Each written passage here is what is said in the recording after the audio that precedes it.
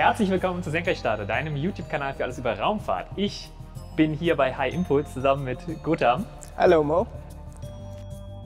Der reißerische Titel soll ein bisschen Aufmerksamkeit schaffen für ein, meiner Meinung nach, geniales Konzept, das aktuell noch ein Nischendasein fristet. Hybrid-Raketen-Antriebe. Und dennoch ist es nicht nur Clickbait, denn während SpaceX mit dem Raptor ein enorm komplexes Triebwerk baut, obwohl Elon Musk ja immer wieder predigt, das beste Teil wäre gar kein Teil, hat das deutsche Raketen-Startup HyImpulse einen Antrieb entwickelt, der nur aus einer Handvoll von Teilen besteht. Zusätzlich sind diese Komponenten für Raumfahrt-Maßstäbe noch spottbillig. Hat dich das neugierig gemacht? Genau das wollen wir uns heute mal genauer anschauen. Und zwar nicht nur aus der Ferne hier von der Senkrechtstarter-Couch. Ich war tatsächlich mit dem Discord-Mod Roman vor Ort in Neuenstadt im Cochem und habe Interviews mit den Gründern und Ingenieuren von HyImpulse geführt. Zusätzlich durfte ich mir anschauen, wie die Hybrid-Triebwerke bei HyImpulse entstehen. Und mein ganz persönliches Highlight, ich konnte hautnah bei einem Hybrid-Triebwerkstest auf einem Teststand des DLR in Lampoltshausen dabei sein. Leck mich, war das laut! Im ersten Teil des zweiteiligen Videos erklärt mir der Projektleiter Dr. Gautam Karthikeyan die eingesetzte Technik von HyImpulse. You are the project manager of the rocket from HyImpulse, so you can tell me a lot about rockets. Sure. Im zweiten Teil sprechen wir dann mit dem Gründer und Co-Geschäftsführer Dr. Christian Schmierer über die HyImpulse Orbitalrakete SL1 und schauen in die Zukunft und auf weitere Anwendungsfälle für die durch HyImpulse entwickelte Hybrid-Antriebstechnik. Wenn dir das Thema heute gefällt, lass dem Video gerne ein Like da und wenn du neu auf Senkrechtstarter bist und keine Folge über Weltraumtechnik verpassen möchtest, abonniere doch gerne meinen Kanal, denn hier gibt es ja jeden Montag eine neue Folge von Senkrechtstarter. Aber jetzt zu meinem Video über das deutsche Raketen-Startup HyImpulse. Ist es nicht abgefahren, dass wir in Deutschland bei Hybrid-Triebwerken mit an der Weltspitze stehen und dass das gefühlt niemand weiß? Und wir reden hier nicht von Papiertigern oder Prüfstandspopeln. Das große 7,5 Tonnen Triebwerk von HyImpulse hat in 2 statischen Feuertests seine Flugeignung bewiesen und wird noch dieses Jahr ballistisch mit einer Höhenforschungsrakete fliegen. Rein technisch wäre damit HyImpulse das erste der 3 Raketen-Startups aus dem DLR Micro-Launcher-Wettbewerb, das erfolgreich seine Technologie fliegt. Denn dieses 7,5 Tonnen Triebwerk wird in Clustern auch die erste und zweite Stufe der Orbitalrakete von HyImpulse antreiben. Der Start dieses Small Launchers ist von HyImpulse zwar deutlich später geplant als die Starts von der Rocket Factory Augsburg und ESA Aerospace, aber Zeitpläne und Realität müssen in der Raumfahrt und während Entwicklungsprogrammen ja nicht unbedingt deckend sein.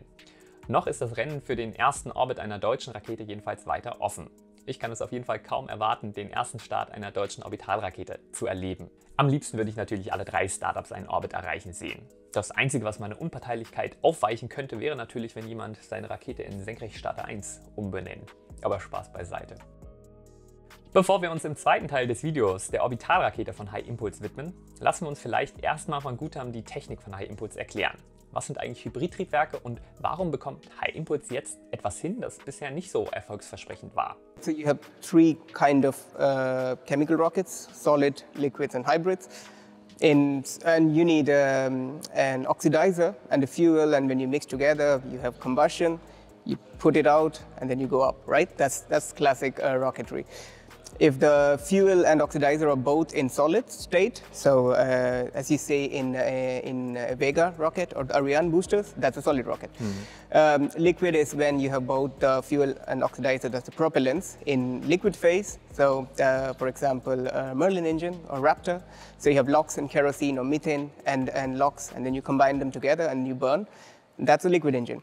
In hybrids, what we do is the fuel and the oxidizer are in different states of matter. So the fuel is a solid and the oxidizer is liquid. So and then it's in a way it's like candle, right? Your candle is a hybrid rocket. If you put a small nozzle, it becomes a rocket, and that's what exactly we have here. So this would be the solid part, the fuel part. So we have fuel in a long cylindrical grain, and then you pass oxidizer through it. It burns, and then there's a nozzle, take it out, there's thrust, and then you go up. And that's the hybrid.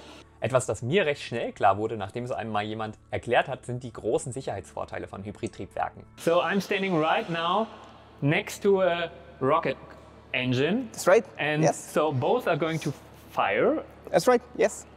Isn't it a little bit dangerous to have like this fuel direct? Yeah, very good question. I think the biggest benefit of hybrids is the safety. simply imagine if you have kerosene and oxygen, both in liquid form, it's very easy to mix. And when you mix, you can combine very easily, and then you can make a combustible mixture and burn. In solid rockets, both the fuel and oxidizer are just mixed together at a microscopic level. Again, very easy to exploit, similar to your firecrackers, right? Like the one you send out in your New Year celebration, you cannot stop them once you just fire it. But in hybrids, this is an inert fuel, so we use paraffin candle wax as our fuel. It's just your everyday candle, and it doesn't matter if you drop it. Nothing happens, it doesn't explode, and you cannot really mix easily, even if you have a source of oxidizer, for example, oxygen coming in, it doesn't mix easily, so it's completely safe. So you never explode it at all. So I can smoke here and it completely fine. I mean, it's not allowed in the workshop, but yes.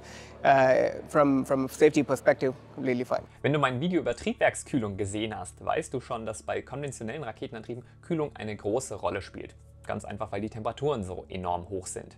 Normally in rocketry or rocket engines, cooling is a really big problem.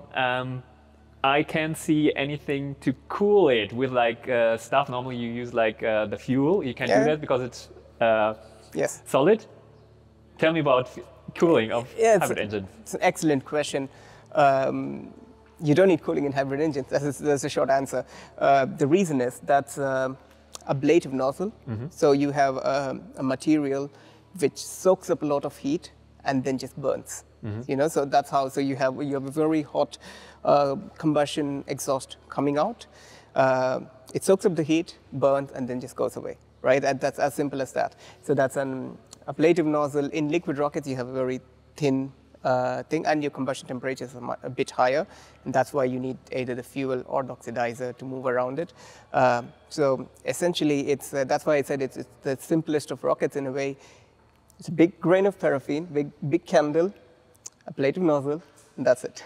Ich muss gestehen, als ich angefangen habe, mich mit Hybrid-Triebwerken zu beschäftigen, da war ich nicht sonderlich beeindruckt, und die Entwicklungsberichte von Feststoff-Hybrid-Triebwerken klangen jetzt nicht so vielversprechend. Erst als ich Paper zum Thema Paraffin und seinen besonderen Eigenschaften für Hybrid-Triebwerke gelesen hatte, da wurde ich plötzlich hellhörig. Ja, mittlerweile bin ich ein richtiger Fan der Technologie geworden und wundere mich, warum das nicht mehr eingesetzt wird. I've read some papers and there was mentioned a term that it's a liquefying fuel. So you have like a solid, but as soon as you start the combustion, you have like the heat, so the paraffin gets like liquid, then probably from the liquid to go like gaseous to the reaction, it's not a big step anymore, right? Yes. So you should work for us. You got the concept right. That's exactly right. So traditional hybrids, which had very low burn rates, which was a classical problem in hybrids, they used pyrolyzing fuel, so the HTPB, which is a binder in solid rockets. When you apply heat to it, it just you apply a certain amount of heat to it, it becomes a gas and then mixes with oxidizer and burns. What happens in liquefying fuels like paraffin is that you have you develop a layer of liquid on top of the solid fuel, and this liquid have droplets which are entrained, right? So you basically increase the surface area of the fuel, it burns effectively. Also, you have more burn rate, and this is why it's a much better concept than classical hybrids. So you have very high burn rates. You don't need to have very complex geometries or multi-port, which you usually see. I think if you check the IMROC rockets, we have a very single port, just a cylindrical port, straight geometry, nothing else. Okay, wow, das müssen wir jetzt nochmal zusammenfassen. Es gibt also eigentlich nur einen Paraffinblock mit einer langen Bohrung in der Mitte. Drumherum wird CFK gewickelt und gut ist. Dann noch ein Drucktank mit Sauerstoff und ein Zünder und fertig ist dein Antrieb. Wenn man dann noch die Effizienz steigern möchte, packe ich halt eine ablative Düse mit dran und fertig ist im Prinzip mein Antrieb. Das klingt schon extrem gut, und wie gesagt, wenn Elon Musk es ernst meint mit dem Best Part is No Part, also das beste Teil ist kein Teil, sollte er sich definitiv diese Technologie mal genauer anschauen. Okay, alles schön simpel und günstig, aber bei Raketentriebwerken ist Effizienz alles. Vermutlich ist Paraffin kein besonders guter Treibstoff. Denkst du? When we're talking about ISP, kerosene and LOX, I think it's around 260 or something like this. So you can go to that and even higher. That's right. Cool. So for the first stage motors, our ISP is roughly 280, and then second stage it goes up to 320, and third stage is somewhat similar. Yes. If you have a very good hybrid design, which we have, you would have almost the same as a Kerolox system. Cool. Das ist schon sehr beeindruckend. Mit sehr simpler Technik und wenigen Teilen kann mit Paraffin-Hybrid-Technik ein Raketenantrieb gebaut werden, der es zum Beispiel mit dem Merlin Kerolox-Triebwerk von SpaceX aufnimmt. So, when we talk about time, when are you going to plan to launch the sounding rocket? When are you going to plan to build the big rocket and launch it? Well, the great news is that the sounding rocket flights is by the end of this year. We have already qualified all the subsystems of the sounding rocket, every single of them. We're just waiting to package it together and then launch it. The maiden flight of the mini launcher, the small launcher, is around 2023, so around Q2 of 2023. That's the estimated timeline. Das ist jetzt natürlich ein bisschen der Downer, noch bis 2023 warten zu müssen, um zu sehen, ob das Konzept auch für die Orbitalrakete aufgeht. Und ich bin mir sicher, wenn der Flug der Höhenforschungsrakete erfolgreich verläuft, wird die Technologie von HyImpulse deutlich größere Kreise ziehen. Hoffentlich werden die falschen Vorurteile gegenüber Hybrid-Raketenantrieben dann auch aufgelöst. Gojam, thank you for having me and answering all of my questions. Maybe when the next time you're going to Shetland, maybe you can call me. Yeah, sounds good. Good having you. Yeah. Thank you. Bye. Das war der erste Teil meiner Episode über HyImpulse. Im zweiten Teil sprechen wir mit dem Gründer und Co-Geschäftsführer Dr. Christian Schmierer über die HyImpulse Orbitalrakete SL1. Weiter schauen wir auf die Zukunft von Hybridantrieben und weitere Anwendungsfälle für den durch HyImpulse entwickelten Antrieb. Bevor es in die Verabschiedung geht, vielen Dank an HyImpulse, insbesondere an Guthaben, dass ihr euch die Zeit genommen habt. Ich möchte noch schnell loswerden, dass ich alle meine Außeneinsätze aus eigener Tasche bezahle und die Unterbringung privat organisiere. Ich bekomme von den Firmen, die ich besuche, kein Geld für meine Videos. Diese Firmenbesuche mache ich, weil ich glaube, dass ihr sie so spannend findet wie ich. Es kann ja schließlich nicht sein, dass wir über jede Bewegung bei SpaceX Bescheid wissen, aber die coole Entwicklung vor unserer Haustür nicht mitbekommen. Ein riesen Dankeschön geht an meine Schutzengel, die Senkrechtstarter schon bereits durch eine Patreon- oder Kanalmitgliedschaft unterstützen. Für euch, da gibt es die Episoden ohne YouTube-Werbung und auch ohne meine Eigenwerbung. Vielen Dank für eure Unterstützung, ihr macht diese Außeneinsätze möglich und helft mit, den deutschen Sprachraum für Raumfahrt zu begeistern. Wenn du Teil 2 dieser Episode und weitere Entwicklungen in der Raumfahrt nicht verpassen möchtest, abonniere gerne meinen Channel, denn hier gibt es ja jeden Montag zur Primetime um 20:15 Uhr eine neue Folge von Senkrechtstarter. Ich hoffe, die Folge heute hat dir gefallen. Ja, Like da lassen. Ich hoffe, wir sehen uns nächste Woche. Bis dahin, immer schön senkrecht bleiben. Dein Mo.